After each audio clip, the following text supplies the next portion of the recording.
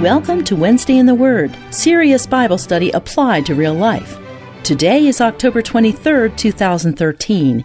Our passage is 1 John 3, verses 13 through 24, and our teacher is Krisan Murata.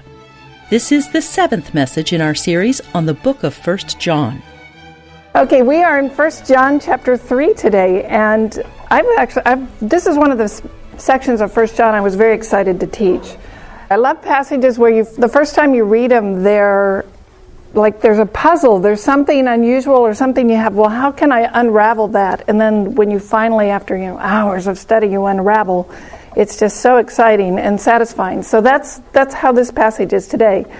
And as we're going to look at 1 John 3, you'll notice there's a familiar pattern of contrasts. And it makes sense that John would be talking about contrasts in this letter because he's been trying to teach us how to recognize the true gospel from false gospel and how to tell the true gospel that the apostles taught from heresies that are starting to spring up in his day. So it makes sense that he'd talk in kind of black and white terms. So we've seen him talk about light and darkness, death and life, truth and error, God and the devil, and today he's going to use love and hate. So the problem in this passage is John seems to be saying that love is a mark of believers and hate is a mark of non-believers. But if you look around you, I'm sure you all know you've run into believers who struggle with hate or not liking someone, and you've run into non-believers who genuinely love their children or their family or whatever. So who among us hasn't, crossed paths with someone in their Christian life that just drives you crazy? And you think, how am I ever going to get along with them? Maybe for good reason. And then John comes along in 15 and says, everyone who hates his brother is a murderer, and you know that no murderer has eternal life abiding in him. So what am I supposed to do with that?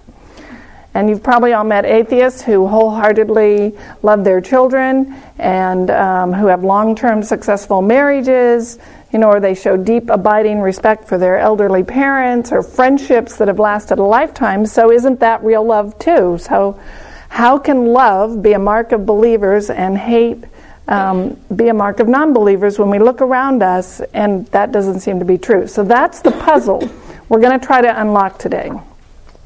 So let me just review where we are.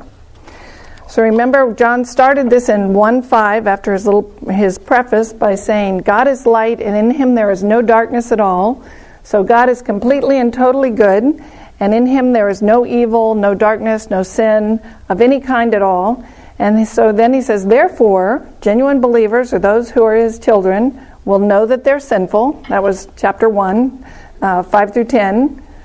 They will long for the holiness. That was 2, 1 through 11. They will not long for the world, things of the world. That was 12 through 17. And then they will confess that Jesus is Christ. That was 2, 18 through 29. And then last week we added to that, from the beginning of chapter 3, they will pursue a lifestyle of holiness and not a lifestyle of sin. So he's told us so far, genuine believers will know they're sinful. They will hunger and thirst for righteousness, to use Jesus' words. So they will long for the things of God, to use John's words. They will not long for the things of this world. They will confess that Jesus is the Christ, and they will pursue a lifestyle of holiness, not a lifestyle of sin. So those are the marks he's given us before. So to help us unravel what's going on here, I want to actually back up and look back at the verses we ended with last week. So in 1 John 3, 11 through 13, remember this is how we ended last week. For this is the message which you have heard from the beginning, that we should love one another. Not as Cain, who was the evil one and slew his brother. And for what reason did he slay him? Because his deeds were evil and his brothers were righteous. Do not be surprised, brethren, if the world hates you. So just to review where we ended, that was his example last week. And he talked about the world, or non-believers, those who don't follow God, will hate believers because they are good, because they are righteous. So as we saw with Cain and Abel, the darkness hates the light. They see it as a threat. So for what reason did Cain murder Abel? It wasn't revenge. It wasn't because Abel had harmed him in some way. It wasn't to settle any kind of a grudge or his livelihood. His life wasn't threatened. It was because Abel was righteous and he wasn't. So Cain murdered Abel because Abel trusted God and he didn't. Well, the clue we have in the text is that Abel says Abel brought an offering to God of his first fruits, the best of his flock, and Cain just brought an offering.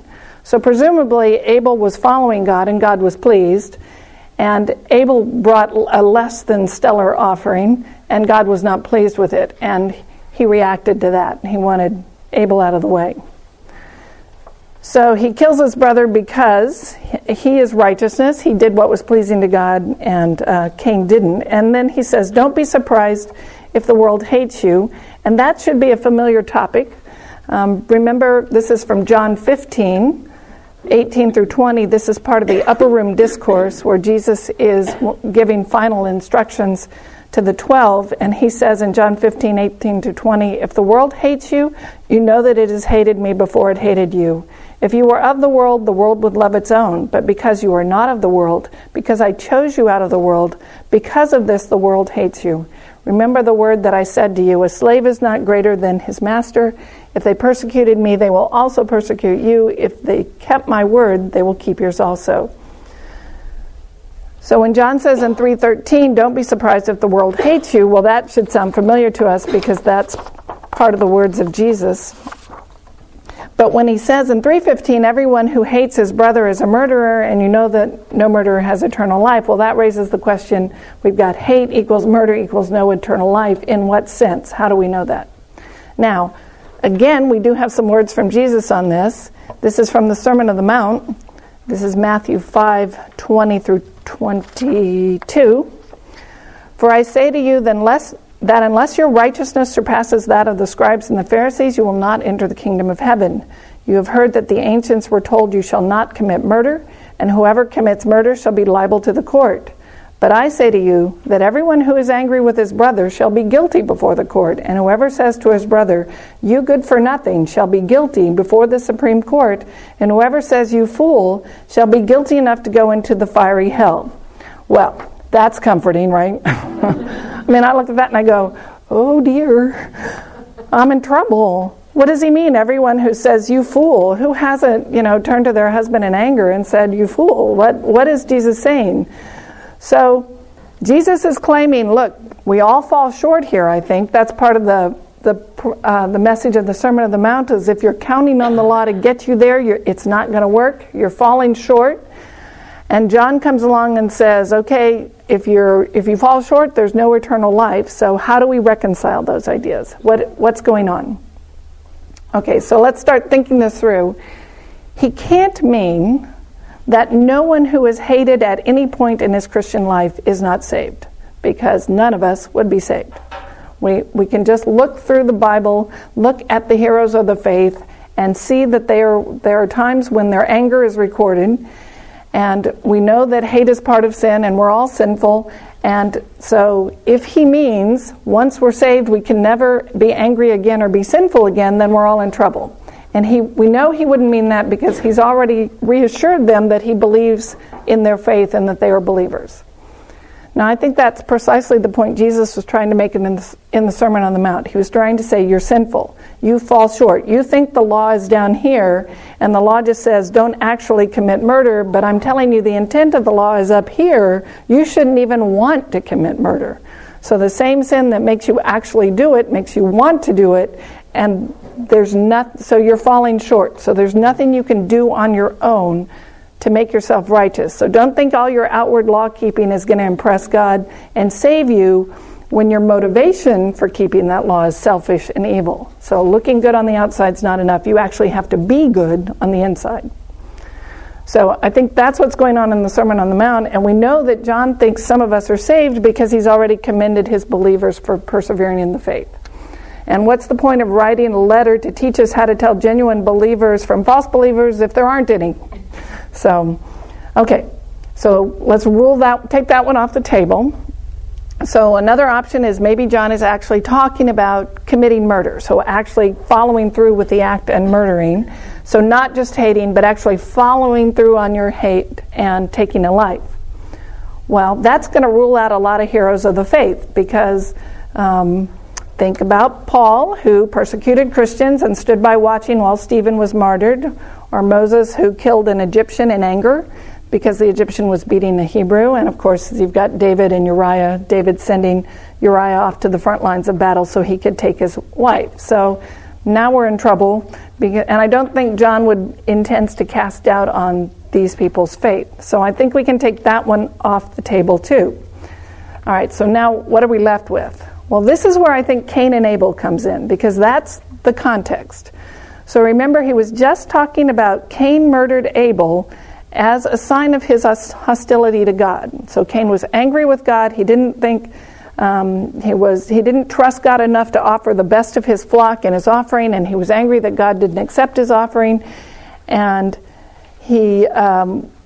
so he took all that anger at the invisible God out on his visible brother, and he killed his brother because the darkness hates the light.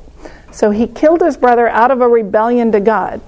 Now that kind of begins to make sense, because we know that no one who lives in rebellion to God is saved. And I would suggest in 3:15 that John is not speaking of murder per se, but murder that comes from a rebellion to God. So it's hate like we saw with Cain. His hate was a hate that was born from a rebellion to God, and it was expressed in the murder of his brother. And those people who hate like that, whether they actually commit murder or not, they will have no eternal life. So I think that's why John can say Cain was of the evil one. He was acting in rebellion to God just like Satan does. He was a slave to his sin. He was a slave to that rebellion to God, and we know that no one who is a slave to sin has eternal life. So Christians are still going to hate at times. And what does that mean? Well, it may mean we're not acting like a believer at that particular moment, but I don't think it means we cease to believe or we cease to be a believer. So we may not be acting like a Christian, but we are still a Christian. And I think John's been talking about eventually the conviction of our sin will win out. We will begin to see it. God will change our hearts so we see it for what it is and grieve with us. So after or during the hate, we would expect to see a reaction of a broken heart, of throwing ourselves on God's mercy, crying out that we were wrong and asking him to save us, as we see with David, for instance, in Psalm 51, after Nathan confronts him about his sin with Bathsheba, he cries out, "Wash me thoroughly from my iniquity, cleanse me from my sin, for I know my transgressions, and my sin is ever before me." So that's the response we'd eventually expect a believer to have. Okay, so that kind of sets the stage. Let's look now at verse by verse. So we're going to start in 1 John 13 and, in 14. "Do not be surprised, brethren, if the world hates you, for we know that we have passed out of death into life because we love the brethren. He who does not love abides in death." So I think all he means by passed out of death into life is we are no longer controlled by death the way we used to be controlled by it. So the familiar New Testament language might be we are no longer slaves to our sin. Now our ultimate destiny is we will be saved and we will have life and righteousness. So before we had faith, the law said, here's the standard of righteousness, actually way up here. Do this and live, don't do it and die. But we couldn't do it because, as when I used to teach second grade Sunday school, we used to say we have broken choosers. And the thing inside us that makes us choose is broken, so that we always choose the wrong thing no matter what. But as we are incapable of choosing the right thing for the right motives. But as God changes us and saves us, he fixes our broken choosers so that now we have the ability to choose the right thing. And we increasingly not only actually choose the right thing, we want to choose the right thing even when we don't. So we have a resource we didn't have before, which is the Holy Spirit and God writing the law in our hearts, that gives us the ability as we grow in faith and maturity to keep the law. So we still sin, but our reaction to it is different. We don't justify it, we don't glory in it, we don't excuse it. Instead, we grieve and mourn over it. So Christians may still hate at times, but they react differently. Instead of it controlling them and guiding them and taking over their lives, they become eventually convicted of the sin and overwhelmed by the shame and cry out to be saved. While I think we can say non-believers will persist in their sin or in out of a rebellion to God. Okay, so that's what he's saying. So we know that we have passed out of death into life because we love the brethren. He who does not love abides in death. That was 14. What happened to verse 15 in my notes? Everyone who hates his brother is a murderer, and you know that no murderer has eternal life abiding in him. We know love by this, that he laid down his life for us, and we ought to lay down our lives for the brethren. So we're kind of beginning to unravel, how is hate a mark of non-believers? But we haven't really answered the question, how is love a mark of believers? And so when he says in 16, or is it, I'm losing my spot here. Where is that? Because we love the brethren, and okay, well, let's just go on. I'll find it when I'm probably ahead of myself in my notes.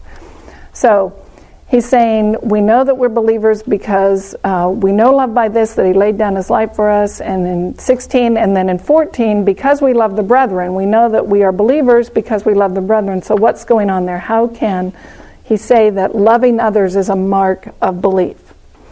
Well, I think partly we know that because it's a mark of saving faith. So loving others is not something we would do left to ourselves. It's part of the gift. So just to review, hopefully this is a review for most of you. Saving faith involves 4 things. First, a genuine recognition that I am sinful. So that's what John's been talking about in this letter. I know that I'm sinful.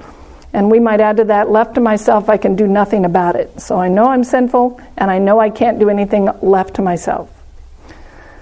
That's the first aspect. The second thing would be a genuine longing to be freed from my sin, longing to be holy. Again, that's what John's been talking about. That is a mark of faith, that believers want to be changed.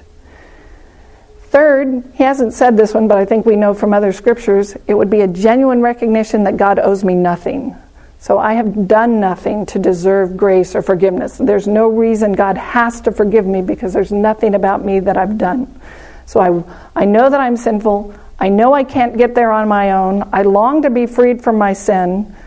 I know God owes me nothing. And then the last one is a firm trust that because of the death and resurrection of Jesus Christ, God will in fact forgive me, will grant me grace and make me righteous.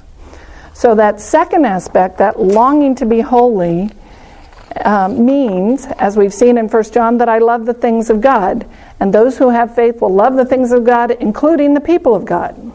Okay, so that's kind of what we've learned so far with John. But how is he saying here, love is a mark of a Christian in a way that it's not a mark of a non-Christian?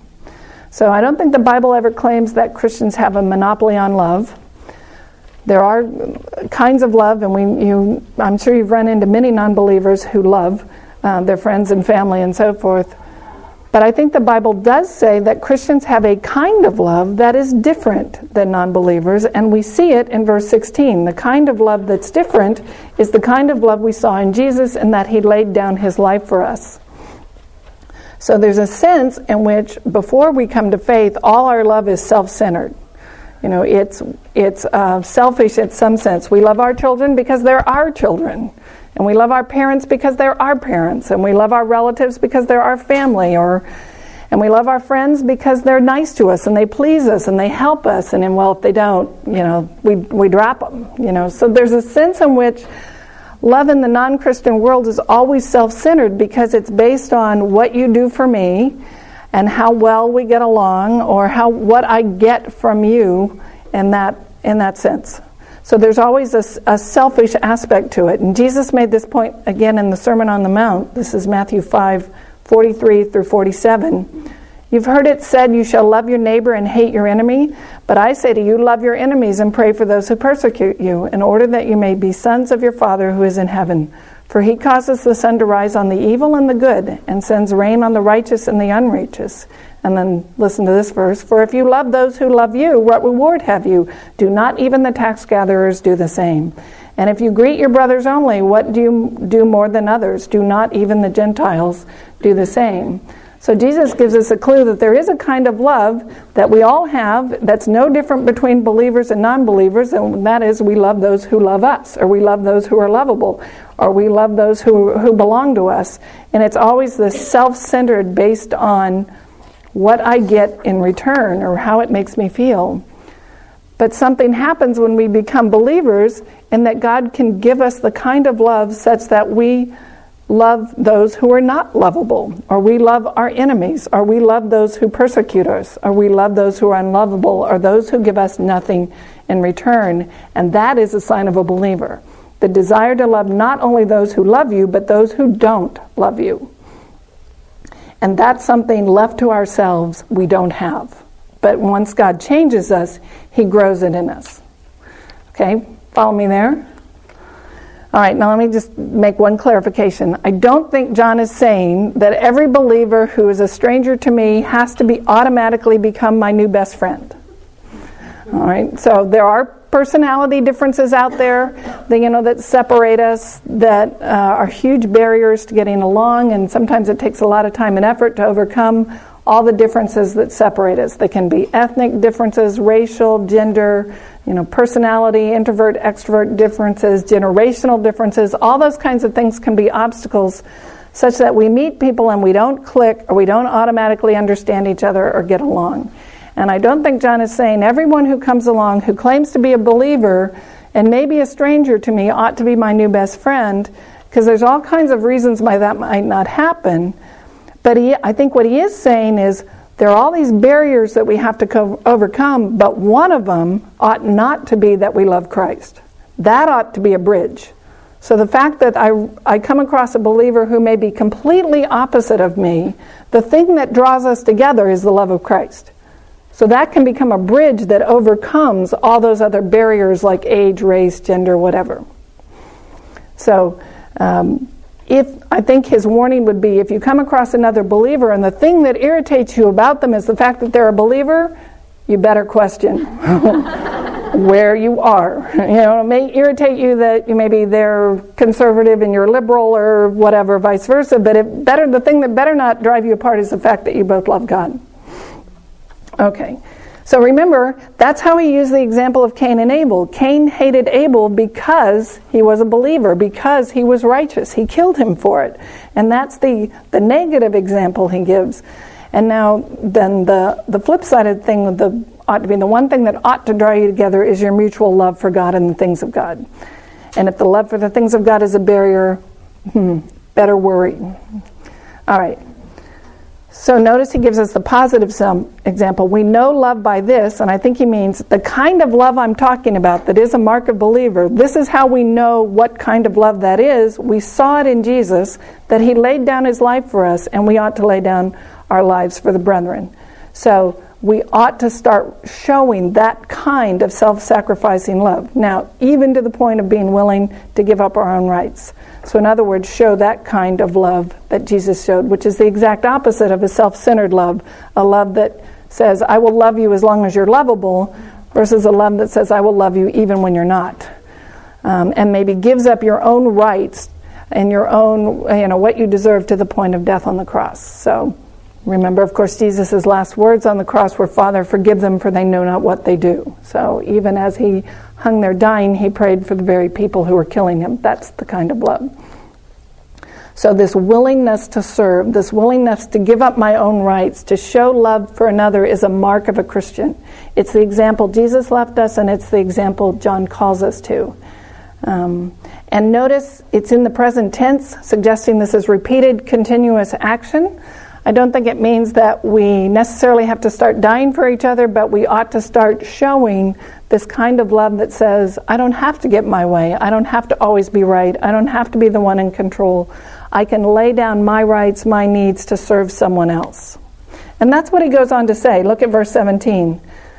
But whoever has the world's good and beholds his brother in need and closes his heart against him, how does the love of God abide in him? Little children, let us not love with word or in tongue, but in deed and truth. So I think the point here is not that we should meet every need, but that we shouldn't close our hearts. Notice there's a transition from the plural, our brothers, in 16, to the singular, his brother, in verse 17.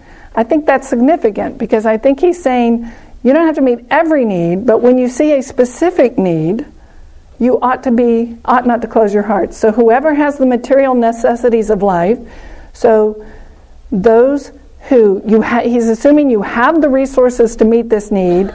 You see a specific need, like God drops it on your front door or in your lap.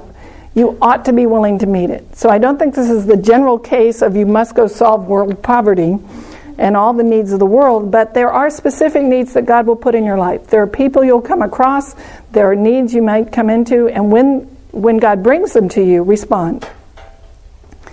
A commentator that wrote back in the 1800s talking about this said, loving everyone in general can be an excuse for loving no one in particular. So we want to love those in particular. And as I was thinking about this, when I used to live in Oregon, I had some friends who fell on hard times. And the husband hurt his back. He was bedridden and for almost a year. And at the same time, his wife was pregnant with their fourth child.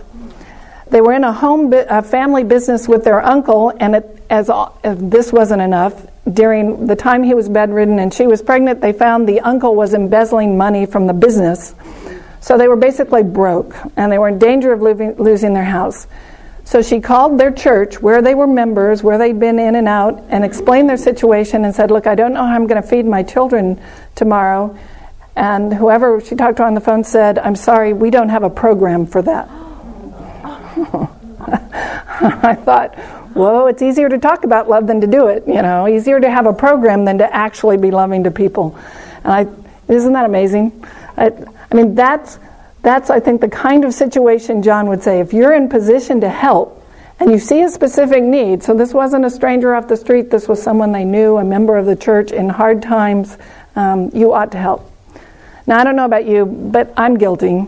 I mean, I read these two verses and go, okay, I'm in trouble. I mean, who has ever been loving enough? I mean, how can I ever say I've met every need that God's put in my path? So I immediately start making lists of all the new projects I should take on, or how much more money I should give away.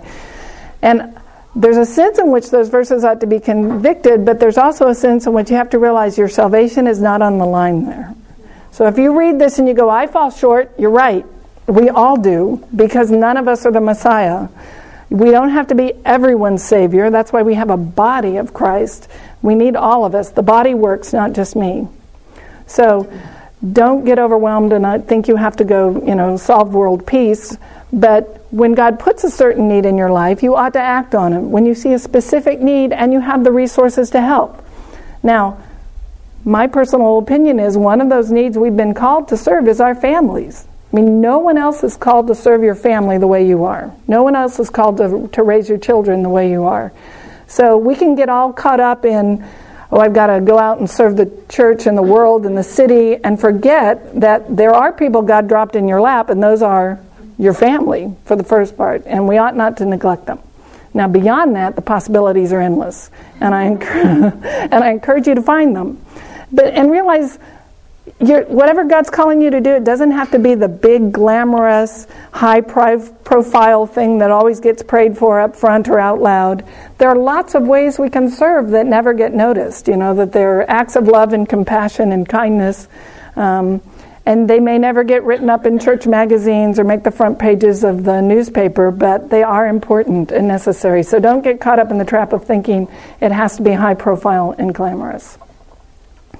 Okay, so here's where we are with the puzzle. So we've kind of unraveled it this way, that we're saying, this is what I'm saying anyway, hopefully you agree with me, that the hate which is a mark of unbelief is a hate that results from a lifestyle of rebellion to God. And the love which is a mark of belief is a love which is not self-centered, which seeks to love the unlovable regardless of what you get in return. And that left to ourselves, we are unable to love like that. But because God has changed us and start writing His law in our heart, we are now able to show it, so it is a mark of belief. Okay, now he shifts gears a little bit to offer some reassurance. And I don't know about you, but if you're going through the first chapters of 3 chapters of 1 John, you can be filled with despair and start thinking, ooh, I'm not measuring up enough. I don't know if this describes me. And if you're in that kind of doubt or despair, these next verses are for you. So look at 3:19 through 22. We will know by this that we are of truth, and will assure our heart before Him, and whatever our heart condemns us. For God is greater than our hearts and knows all things.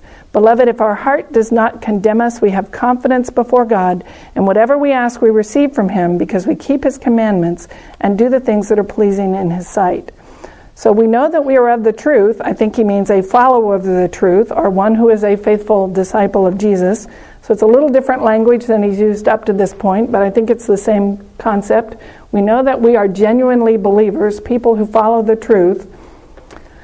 Then he interrupts himself with this little aside and finishes his sentence down in verse 22. So it's a little hard to tell from the English grammar, but the sentence is, by this we know that we are of the truth, and then the interruption, and then in verse 22, because we keep his commandments and do the things that are pleasing in his sight. So that's kind of the sentence. What's stuck in the middle is a kind of a parenthesis.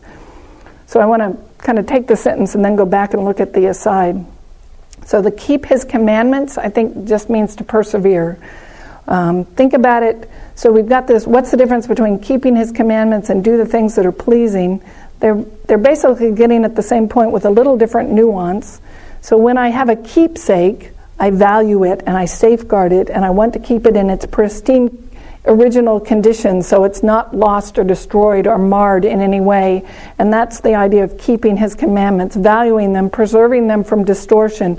You know, think about, you have your great-grandmother's china, and whenever you use it, you know, you handle it with very extra care, and you carry it precisely and steadily from the table to the dishwasher, and you maybe wash it by hand so nothing mars it. That's the idea. You keep it, you preserve it, you value it.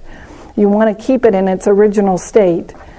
And then do the things that are pleasing in the second part of that verse is basically what we've been talking about, striving to conform my life to the teachings of Jesus. So not only hold these things as true and value, but actually want to follow them and to live like them and to value them such that it's the way I want to live my life. So I think it's basically one idea expressed with two different kinds of nuances, that we know that we are of truth when we long to follow the things of Jesus and the law. Okay, now let's look at the interruption, because I think that's where the real reassurance is. So he's talking about our heart, and it's not the typical use of heart in the New Testament. Normally when we see heart, it tends to mean my worldview, what I value, my goals. So when we talk about where my heart is at, it's what I've set my life on, my goal, my worldview, so that kind of thing. Here I think he means my subjective appraisal of who I am. So my heart is that inner voice that tells me you're doing a good job or you're not doing a good job. Or probably more typically for most of us, that inner voice that says, you know, you're really unreliable, you're kind of a loser, you're not really doing what you ought to be, you're not really a child of God, you better start worrying, that inner voice. And what he is saying is, your heart is unreliable. That inner voice that tells you you're wrong, don't listen to it. If you can assure that inner voice, and when it condemns you, for God is greater than our heart and knows all things. But if our heart condemns us, we have confidence before God. I think he's saying, your heart isn't a reliable judge of your spiritual status, but God is. God is reliable. And look at what he's told you. He's told you that there are legitimate signs of faith, and if you show them, you're a believer. So not that you're obeying perfectly every minute of every day, but do you see the evidence of faith, the grieving over the sins, the longing to be righteous, the wanting to be saved, the trusting God for it? That's objective, tangible evidence. And so my assurance is not based on my subjective feelings, it's based on the evidence that God has given me about who I am. So your heart, in that sense, your feelings, your inner voice, your emotional perceptions, that's not a valid indicator of your spiritual status. Your heart's going to condemn you and say, well, you might not really be saved, maybe you don't pray enough, no, you don't love enough, you haven't loved the right people, you're deceiving yourself. It's going to try to tell you that, but God is greater than your heart. So I think this is reminiscent of Paul's language in Romans 8, where he says, who can separate us from the love of God? If Christ is for us, who can be against us? And John is saying, not even your inner voice. Not even your inner voice can separate you from the love of God. You can't condemn yourself if God has forgiven you. Even you can't condemn yourself. And if you know that, then you can have confidence before God. So whatever we ask, we receive. Remember the context of this? This is presupposing a child of God asking, and the context is, how do I know I'm saved? Which implies that if you ask for salvation, if you ask for forgiveness, if you ask for freedom from your sins, you will get it. You can have confidence you will get it. Okay, now he doesn't say this, John doesn't say this, but I would argue the flip side is also true, that our heart can deceive us both ways. So sometimes our heart can tell us, ooh, I'm really doing a good job here, I'm away, God must be pleased with me, and I would be just as worried about that kind of inner voice. It can deceive both ways. I imagine the Pharisees thought they were right with God, and that their hearts told them they were right with God, but they were wrong. And we can do the same. So I think the message to take away with is, don't get too caught up with how I feel or what I think about, in that sense, how I feel about being a Christian. And if I don't feel like a believer today, well, your feelings lie. Or if you feel like, ooh, I'm the best believer in the church today, yeah, it's probably a lie too. Sorry. So we've seen nothing about feelings in John's letter so far. He has never said that Christians will know they're believers because they feel passionate, they feel worshipful, they feel whatever. He said this is the only time he's addressed our feelings, and he says, don't trust them. They lie. You can be deceived by them. The marks of a Christian are conviction of sin, a non-self-centered love, confessing Jesus is the Messiah, and a lifestyle marked by the desire for righteousness and holiness. Okay, so then he goes on to explain this in verse 23-24. On what basis do you reassure a condemning heart? This is his commandment, that we believe in the name of his Son Jesus Christ and love one another just as he commanded us. The one who keeps his commandments abides in him, and he in him. And we know by this that he abides in us by the Spirit whom he has given us. So, what is the commandment that we can look at to reassure ourselves? It's that we believe Jesus is the Son of God and we love one another. So, if I claim to be following Jesus as the Messiah and I want to teach to follow his teaching, maybe I don't do it well or perfectly, but if I see that as the tenor and characteristic and goal of my life, I can reassure myself. So, and I think the big important aspect of Jesus' teaching that we are to follow is that he is the Son of God, the Messiah, the one sent by God to fulfill the Davidic covenant and solve the problem of our sin. So when you start feeling those doubts, or that inner voice starts whispering in your ear, ask yourself, what do I do with Jesus? Do I accept his claim to be the Messiah, or do I reject it? And if you embrace it, then you have objective evidence that that voice is wrong, and you can ignore your deceitful heart. Now, notice the similarity when Jesus said, what are the two greatest commandments? Love the Lord your God with all your heart, and love your neighbor as yourself. I think we see that reflected in 3:23. What's the two most important things? Knowing Jesus is the Son of God, and came to teach us about that God that we love, and then loving those with our believers. So, God is greater than my heart and knows all things. I love that verse because it says, who ultimately knows the truth about me? Me, my deceitful heart, or my Creator, my King, and my Lord? And of course, it's God. He knows better. He's the one who can say, do you believe in my Son or not? That's the evidence. That's the mark. And I can settle my doubts. Okay, now John, I think in this context is talking about how do I know if I'm a believer? How do I know if I'm a child of God? But I think we could apply this to other areas of our life. So for instance, the voice that tells me you're worthless, you have no value, you're just a loser, you'll never amount to anything. Well, we have objective evidence that that is not true. We are made in the image of God, and that gives us infinite worth. We have been chosen by him, and Christ came to die for us, and that gives us infinite worth, period. So that inner voice that says you're a loser, you have another way to ignore that. So the reality is what God says about us, not what we say about ourselves. That would be, you could explore that in your small groups. That would be probably fun. So, okay, so he's not saying your feelings are wrong in each and every way and never to be trusted, but I think he is saying when your feelings contradict the objective evidence you have, then you know they're wrong. Okay, just to add that as a little disclaimer. So, beloved, if our heart does not condemn us, we have confidence before God, and whatever we ask, we receive from him. So when we have silenced that inner voice and ceased to listen to it, we can have confidence before God. We can approach him with joy, and grace and thanksgiving, because we know we belong to Him, and whatever we ask, we receive. Remember, I said this earlier, but I just want to emphasize the context is our status as children of God. So I think this is not a blanket promise that if you ask for a new car, you're going to get it. But this is a promise that if you are worried about your salvation, if you're worried about, am I truly a follower of God, and you ask Him for faith and salvation, He will give it to you, and you can have utter confidence in that. So it's a very specific context. How do you know that you're saved? And He's talking about receiving then the desires of our heart, which in this context is salvation. All right. Well, let me just wrap this up then with a little application. So, how do we know we are abiding in Christ, or we are children of God? We've seen we will confess that Jesus is Lord. We will love the things of God, which includes His people. We'll know that we're sinful and we're long for holiness. Or as Jesus says, we will love the Lord our God with all our heart and our neighbor as ourselves. So, just how do we apply this? So, what should you do tomorrow? So, what would we take away from this? I don't think the point of 1 John is to go out and be more loving. But the point is to recognize who God is and who isn't, and who's listening to God and who isn't. And this is just like, okay, I'm getting on my soapbox.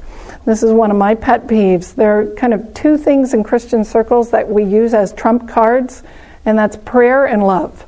So the right answer is always, we're not praying enough or we're not loving enough. Whatever group you're in, whatever problem you're trying to solve, it's like this race to see who can say first, well, we need to pray more, or we need to love more. And it can almost be a competition to say, who can say it first, because it's always true. I mean, it is always true. Apart from Jesus, who loves enough and prays enough? Who can ever do that? This side of heaven, how can we ever say we've done it enough? Now, and I'm not talking about, the Hitlers of the world. I'm talking about just normal, average, everyday people, me and us. And we read things like 1 John and Jesus coming into the world to make us loving people, and we all think, well, I better roll up my sleeves and do a better job. And the problem is, most often when we hear that kind of you need to love more speech, it's in a fundraising message. Have you noticed that? Or motivational speech, when you're trying to get volunteers for a cause. So when someone wants your money and wants to recruit you from a cause, you often hear, well, Jesus died for you. The least you can do is give to this cause, or give to, your time or your finances or whatever. And it sounds like maybe John would agree with that. And we all have run into those speakers where they say, how can you be comfortable when there are people in the world suffering, and how can you drive your fancy car when someone's walking to work, and how can you have, nice gourmet home-cooked meals when people are starving, or you have a comfortable house when people are homeless. And that's a trump card, because none of us can ever answer, I've done enough. I mean, none of us, ever. So I would say John's words ought to sting us in the sense that it ought to challenge us to flee from selfishness and pursue righteousness.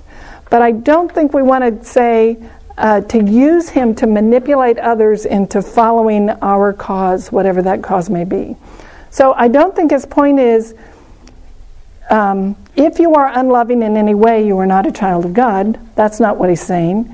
And I don't think his point is saying, if you're not doing enough if you haven't solved every need, because none of us can ever do enough. John's point is, if you claim to love God and follow the things of God, how can you hate people who love God?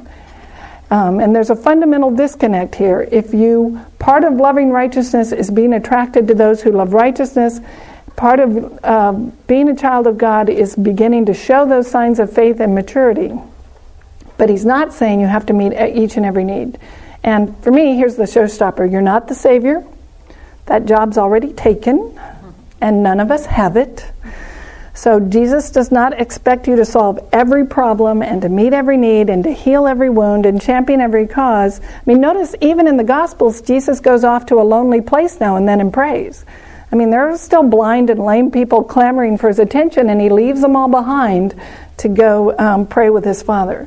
So the burden of saving the world's not on our shoulders. And none of us will ever pray enough or love enough in this life. So I think the key is knowing, what are you called to? What are your priorities? In the sense of, what has God asked you to do? Do that and say no to everything else. I mean, gosh, if we could only learn that, right? If I could bottle that, I'd be a millionaire. So, but that's the challenge of the Christian life, to figure out what has God called me to do. Where are my gifts? Where are my skills? Who's in my life that He expects me to minister to? And do that. Now, maybe He's called you to try to solve world poverty. That some people are called to do that. But I think we ought to meet the needs in front of our face. So, and we usually don't have to go on a crusade to find them. You usually just have to live your life. Just go out the front door every morning and see what God puts in your path, and be willing to meet it when He gives it to you. So, you know, that's a whole nother talk on how do you find the will of God. But, you know, praying, meditating, knowing the Scriptures, seeking wisdom from other wise believers. I mean, go through all those steps, but it's okay to say no to some things and say, you know, that's really not my calling. But when I see someone who loves righteousness in desperate straits, it ought to tug at my heart. There ought to be a sense in which I want to share and help. So I'll get off my soapbox now. So, but basically, be skeptical when someone comes at you with the "you're not loving enough" or "you're not praying enough" speech. It's true of all of us, and it's not necessarily means you have to sign on the dotted line to whatever they're selling or committing. And they're usually worthy causes, which people are called to do. The challenge of the Christian is, am I called to do that or not? And you may not. So I think what we've added then to this, in this section from 1 John, is if we're truly children of God, that change should start to grow in me, and I should start to see more evidence of overcoming that selfish kind of love, and exhibiting more often a love that has the desire to do what's right, the desire to love the unlovable, even if I get nothing in return. Okay, let's pray. Father, we know that we are not the people we should be, and that the standard of Jesus' love for us and dying on the cross is one we could never meet. We could never hope to even approach it apart from your grace and your mercy. But thank you that you don't leave us in that spot, that you come into our lives to write the law into our hearts, to change us, to make us people who first begin to want to love like that, and then increasingly have the faith and maturity to actually love like that. And we just pray that we would trust you in that.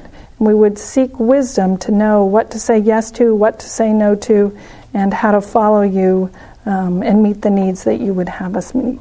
In Jesus' name, amen. Thanks for listening to Wednesday in the Word. For more information about this message or additional talks in this series, please visit our website, WednesdayInTheWord.com. We pray that this has been a blessing to you, and you will join us again soon.